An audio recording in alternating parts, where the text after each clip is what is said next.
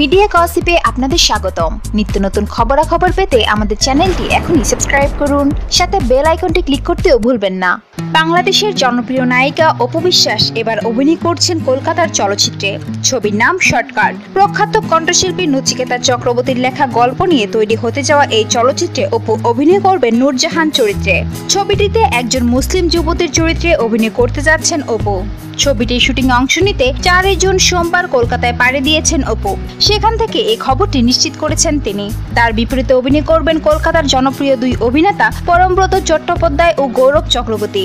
অপু বলেন, প্রথমবারের মতো কলকাতার ছবিতে অভিনয় করতে যাচ্ছি, আর সেটা হচ্ছে নচিকেতার গল্পের চরিত্রের মাধ্যমে। অনুভূতিটা দারুণ। আশা করছি খুব ভালো এবং সাফল্যমণ্ডিত একটি অভিজ্ঞতা দেবে শর্টকাট ছবিটি।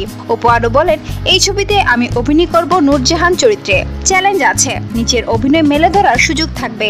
নিজের 2 নায়ক নিয়ে তিনি বলেন, এখানে আমার বিপরীতে 2 জন অভিনয় করছেন। গল্পটা অন্যরকম, চরিত্রগুলো দর্শকের মনে দাগ কেটে যাবে।